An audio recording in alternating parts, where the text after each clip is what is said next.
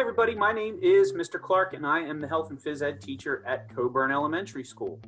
Years ago, when I became a health and PE teacher, I was approached by the American Heart Association to begin doing, at the time it was called Jump Rope for Heart. I was with another phys ed teacher and we took this on as something we wanted to do for the district. We believed in it.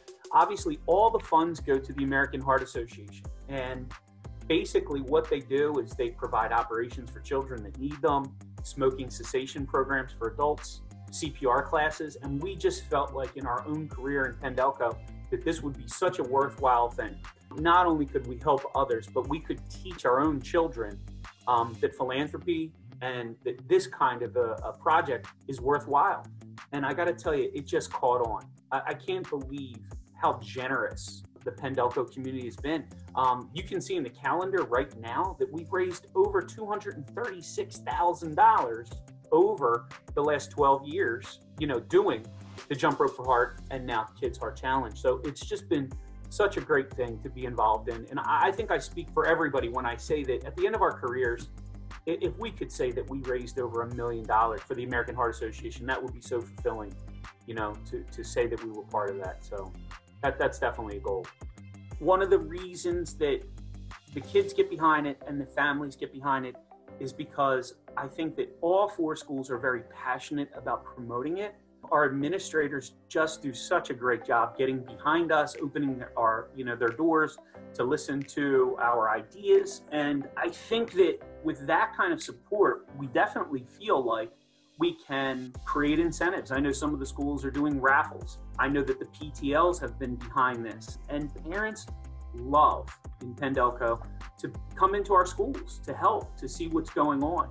So I think when we have that strong PTL connection at all four schools, I think that that's a huge part of this. The other thing that I know that we do at Coburn is we invite retired teachers back that have served in Penn-Delco their entire career to help with accounting, to help with various aspects of this.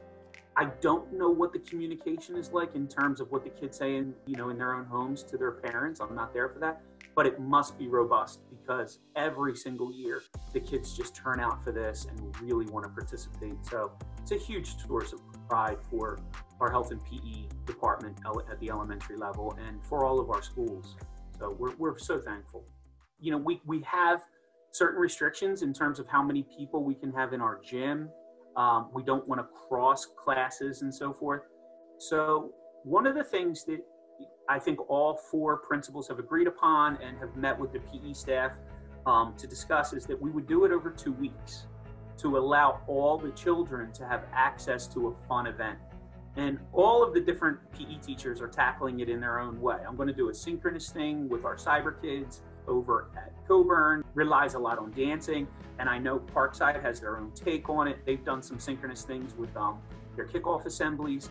Aston has their own room dedicated to Kids Heart Challenge this year. Pennell is on board with the dancing. And basically what we've done is in troubleshooting, well, how can we continue this? And how can we make it effective? We thought we're going to elongate it over 2 weeks so that all the kids have an opportunity to come in and have something fun. Why are we doing it?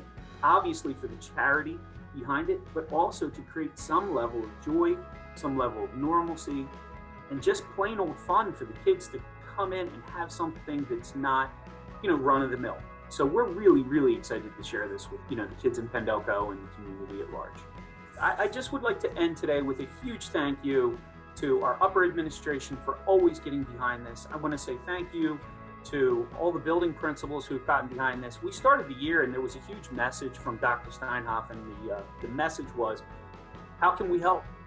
And I can tell you, whether I'm talking to Mr. Gorniak about technology, or I'm talking to Mrs. Ford about our cyber population, or I have to call Mrs. Young to talk to her, Mrs. Phillips, Mr. Light, everybody has been so embracing of that spirit. How can we help? We're just thankful. And we're four guys that had an idea, and it was like we're planning an event, and to have everybody get behind it is so touching.